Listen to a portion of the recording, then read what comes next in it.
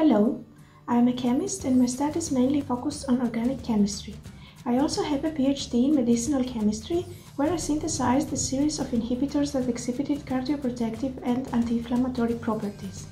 I have been working for Enago for the last 8 months, and I am mainly involved in the copy editing service, where I have already worked on around 40 assignments.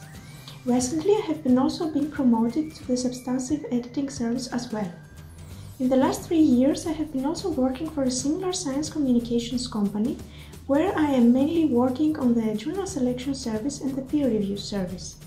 During journal selection, I'm trying to select the appropriate journal for the publication of a manuscript, and in the peer review service, I am trying to improve the quality of the manuscript through comments to the author.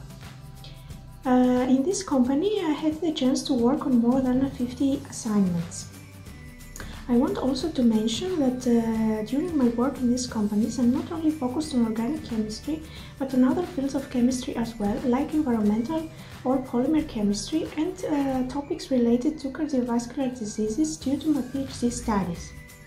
During my studies, I had the chance to be the first author of 2 scientific papers, and also contributed to the writing of 2 additional manuscripts that were related to cardiovascular diseases.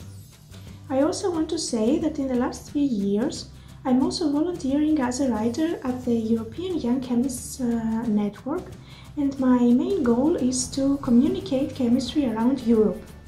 This experience in the European network and also in the 2 other companies have improved a lot my writing and editing skills. I also want to say that I'm really paying attention to detail, and I'm trying to do the best to improve the quality of a manuscript.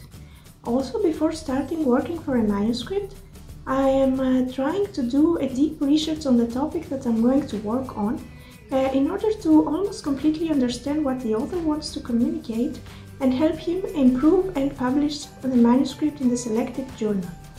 Thank you.